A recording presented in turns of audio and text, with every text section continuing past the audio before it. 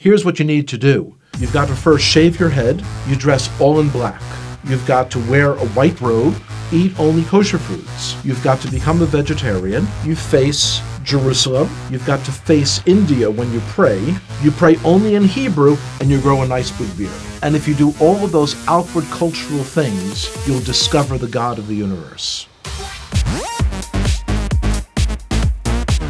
And I'm thinking, this is crazy that someone thinks that they can force their culture on God, and that God's going to be impressed by what you wear, what direction you face when you pray, what you eat, and all these sorts of things.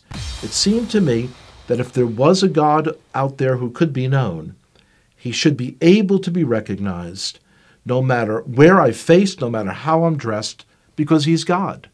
Growing up, we always understood that we had our Bible and the Gentiles had their Bible, the New Testament, and that they were two completely separate books. Because the only people I knew who were believers in Jesus were all people in our public school who were Italian Catholic, I imagined that Jesus was Italian. And so the understanding that he's actually Jewish was a shock. And then to hear that the New Testament was written by Jews, I couldn't believe it. My expectation was that the New Testament was like my grandparents had told me. It was a book on how to persecute the Jews, and it's something you should stay away from. Of course, when you're told you should stay away from something, curiosity gets the best of you, and you've got to see it. When I opened the New Testament, I was expecting to find a handbook on how to persecute the Jews. My grandparents had warned me that it was written by people who killed the Jews. That's what I was expecting to see, and yet when I'm opening it, I'm reading a story written by Jews about Jewish people. The New Testament was a fascinating book. And so as I opened this book in the library, I kind of looked around, made sure that none of my friends had seen me taking a Christian Bible off the shelf. And I opened it. Here's the first sentence. It says, "This is the genealogy of Jesus the Messiah, the son of David, the son of Abraham." So 3 people are mentioned, and they're all Jewish. I was very shocked. And as I continued to read, I'm reading the story of a Jewish man who was born in a Jewish village, in a Jewish country, and one day walks into a synagogue and announces that he is the Messiah. The more I read the words of Jesus, the more I became attracted to him. It was as beautiful as anything I had ever read in any other part of the Bible.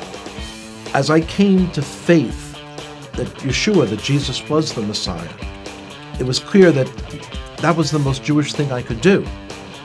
This is not the person who's a renegade to our people.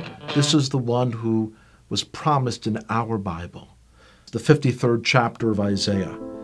It is astonishing. If you would just read that chapter, just without the Bible being around it, you would say, oh, this is some Christian Bible. This is Jesus. When you realize, though, that it's in the middle of our Bible, our Jewish Bible.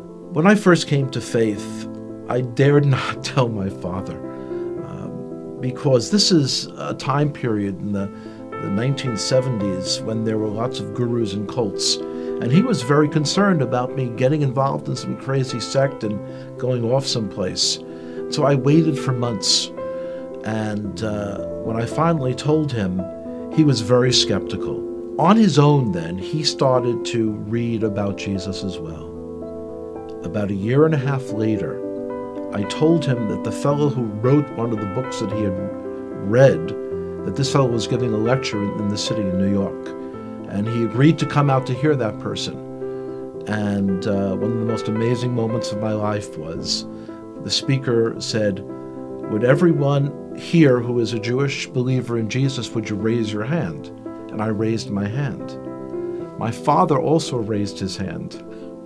And I looked over and I said, "Pop," he didn't say would all the Jews raise their hand. He said, would all the Jewish believers in Jesus raise their hand? And my father looked over and he said, yes, I heard what he said.